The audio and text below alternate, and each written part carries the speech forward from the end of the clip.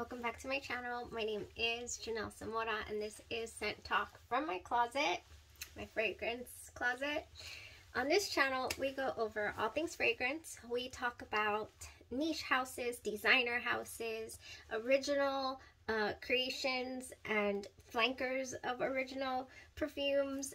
We go over lotions, oils, anything that involves scent, whether it be high-end, niche, designer, or dupes and clones as well. We go over that on this channel. So if that's something you're interested in, go ahead and hit the like button, subscribe to the channel, and hit the notification bell so you'll be notified to new videos.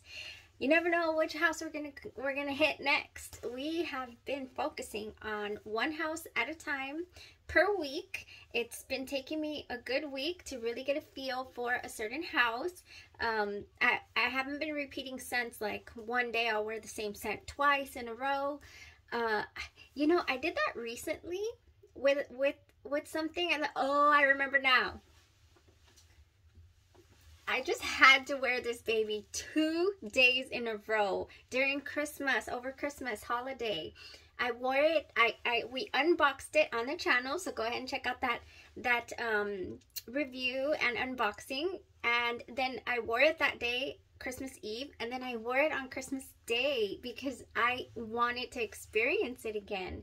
In fact, you know, I am headed somewhere right now, so I might just shower, change, and throw this on. That is how much I liked it. So if you want to check out the review and the wear test, then go ahead and check out the Alien Fusion unboxing, and the very next day the wear test and review. Beautiful, beautiful fragrance. Just want to put that out there. I think, oh, another one that I wore twice in a row was that one right there above it, which is the Dolce & Gabbana, The Only One. That one was also really delicious, and they say that it has remnants of, or it resembles Rouge Malaki by the Armani Privé line. Okay, so let's get back on. Let's not further disrupt the ending or the conclusion to Victor and Rolf week. We have been focusing on Victor and Rolf, and we have been wear testing the Flowerbomb and the Bonbon and Flowerbomb Midnight as well. We have them all here. All the girls are here. They came out. All the flowers came out to play, and the Flowerbomb Nectar. So I'm going to go ahead and go over the wear testing for today, which was the Flowerbomb Ruby Orchid. Alright, so we do break down notes, we do go over how it wore on my skin, on my clothes, what it gave me, what it made me feel, would I wear it again, is it worth you spending your money on, because this is one of the latest release in the Flowerbomb line. So let's do it. Let's get into it, and then I'll tell you what my plans are for it. Actually, is this 30 mLs or 50 mLs? Oh, I got the baby. I got the 30 mLs, tiny little thing. No wonder it's so cute. It's like a little hand-size grenade. Flowerbomb. Okay, don't mind me. It has been a long week, but we are at the end of it. We made it through. I just feel like I have so much stress and tension back here, but I got some nachos on the brain, and it is about to handle all of that. Flowerbomb Orchid. What does Flowerbomb Orchid open up with? Well, that would be, it is a, well, first of all, it's a floral fruity gourmand. It was released in 2021. This is actually one of the newest releases that I have gotten a chance to review. That's really exciting. It opens up with peach and vine, whatever the vine might smell like. I'm not sure. Did not smell vine. I might have gotten some peach. Mid note, it's got one mid note, and that is orchid. So they really wanted, that's why they named it Flowerbomb Orchid. They really wanted that to come forward there in the mid note, and then base note of vanilla bean. So we don't have a lot of notes to play with here. Yesterday's wear of Flowerbomb Midnight, which was released in 2019. Now this one also had minimal notes. It did not have a whole lot of notes. We had blackcurrant and pomegranate in the top notes, night blooming jasmine and peony in the middle, and then a base note of white musk and vanilla. So I thought that those notes were pretty simple. These are even more simple. And honestly, it showed. It showed as far, I mean, don't get me wrong. I have plenty of fragrances that are not crazy on the note compounds, and they are beautiful fragrances. One of those being La Belle Perfume.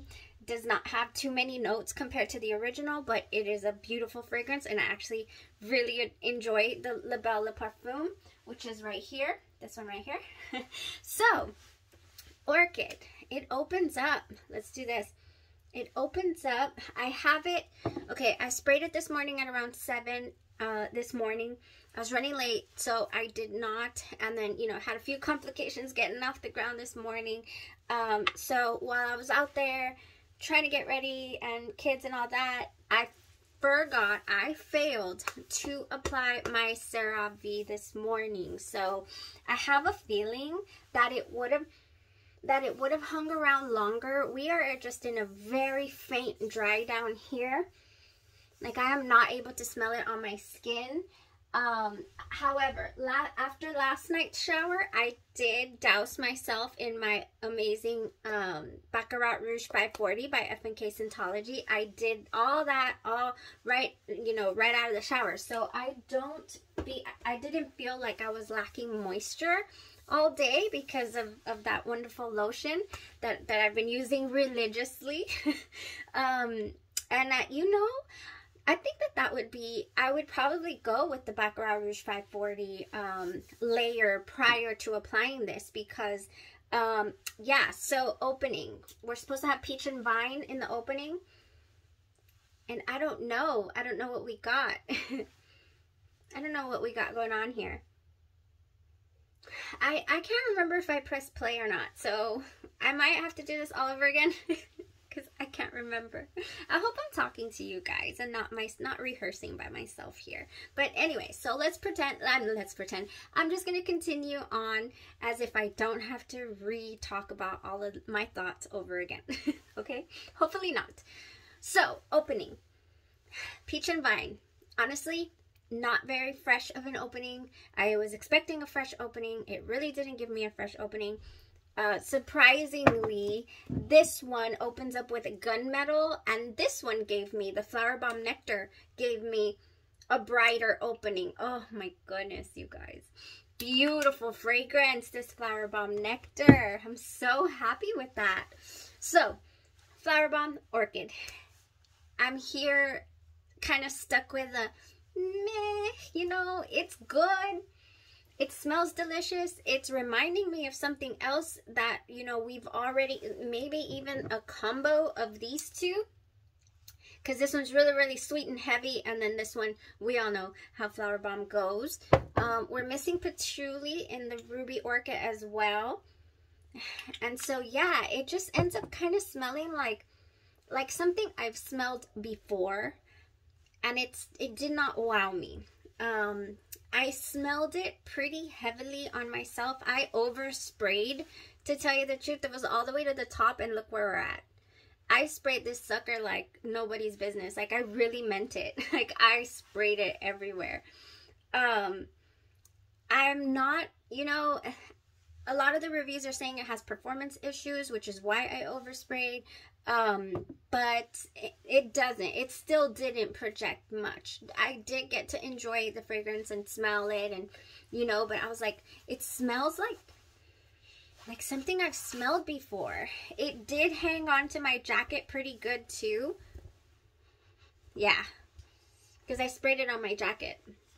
And it did hold on to the jacket as well. Let me see my, yeah, we're here. We're still here. So it holds on to clothes really, really well. So if you want to just sport this, I would say that it's an easy wear. If you want like a no-brainer reach, something to grab, you know, you want to smell fruity, you want to smell clean, good, it would be a nice, easy reach and easy wear. So to me, that's not worth my money, really, honestly. I am definitely, it's not something that I would repurchase, that I need in my collection to repurchase. Definitely, you know, No, not something that I would be reaching for to collect and make sure that I never run out of. What I would do with this instead is use it for layering purposes, because that's what I'm getting. Like if I want to sweeten anything up, I'm going to go with this, and I'm going to add it to, you know, other fragrances. In fact, today, since I'm already wearing it, what should I do? I really did want to take a shower. Maybe I just won't shower and I'll layer it with this instead, which this is La Vie Belle, and it has a lot of comparisons to the Flowerbomb original and the Flowerbomb Nectar. And it smells, to me though, this one smells more womanly. And I said that during the review earlier. So if I had to rank my flower bombs, I would go number one right here. So Flowerbomb Nectar. Now this one was something that I would wear. This is 2 day in a row worthy to me. Oh yes. In fact, why am I gonna mess around with layering? I just kind of want to wear this after the shower. I don't know. We'll see what we do, but I do want to keep it with Victor Rolf. I'm still surprisingly, you know, I wore it for 5 days in a row, and they're all similar scent profiles, you know, fruity, fresh, or floral, gourmandish, or, you know, fruity floral. Like they're all in the same family, but it's a scent profile that I really do enjoy. Okay, so that would be number one. This would be number two, even though, I mean, neck and neck. This has sentimental reasons for me. I will always have it in my collection, and it is a beautiful fragrance in my opinion. In fact, I would probably layer this possibly with the Ruby Orchid. I don't know. I would have to test that out on a test strip, because that might be too sweet I'm not sure. We'll see. But the Flowerbomb Midnight, even though I had longevity issues with the Flowerbomb Midnight, I have found the most beautiful TB scents, Flowerbomb Midnight, that really saved this fragrance for me, the wear. And so I found this on Mercari, TB scents, really, really good. Go check out her stuff on Mercari. Very good prices. I got 3 different oils for $20, I believe it was. Something just hit me. Speaking of, I remember when I was talking about Flowerbomb Nectar and that I didn't know what I was going to do with it, because this was beast bomb mode all on its own. I was like, what am I going to do with an oil that I don't need to layer it with? Hello, I could layer it with this. I think this could save this fragrance for me. The wear, you know, the longevity, the changing up the tone a little bit. Because yeah, it was a beautiful, you know, it wasn't a beautiful, don't get me wrong. I mean, why am I saying that if I don't believe that? It was not a beautiful, can't live without fragrance. It was I like it. I like the smell. I like it. It's kind of in the same realm, same profile, but it's not anything different. It's not super different to the other flower bombs that I was trying out, to where, you know, that would warrant me totally needing it. And then I'm not even going to rank this one amongst, you know, the likes, because it really was another one that was really, really, I like the scent of it. But it was really weird. It was like heavy, stuck to me, but didn't project, and I didn't enjoy a scent bubble. At least the Ruby Orchid gave me a little tiny bit of a scent bubble. You know, not too much, but the reviews are correct as far as this it having performance issues. Yes. If you don't layer with your lotion, or you layer with an oil, then you're not going to get much projection from it. And that was it. So I would say top. You're going to go for Flowerbomb, go for the original, go for the Flowerbomb Nectar. Beautiful fragrance. Go back and watch this review so you can see the note breakdown and how it wore and how exciting it made me feel, this fragrance right here. Definitely something, wow, like just wow. So number 1, number 2, or number 1.5, I would say, And then third would be the Midnight. I did like that this one was different enough. It was different than the Nectar, and it's different than the original Flowerbomb. Yes, I did like this. It's a jammy fragrance. So that's my take on Flowerbomb week. Top Nectar, you know, 1.5, the Flowerbomb, and then the Midnight. Definitely not ranking for me, unfortunately, are these two. So, I mean, but try them for yourself, and everybody's different. This is my opinion. This is my take on it. You know, I will definitely be having probably my first declutter video soon. And then we'll also have a brand new to my collection video, because I've had, you know, my first, what are they? I want to say four or five purchases of 2022. Definitely starting off the year with the Aqua Vitae by Mason Francis Kurkdjian.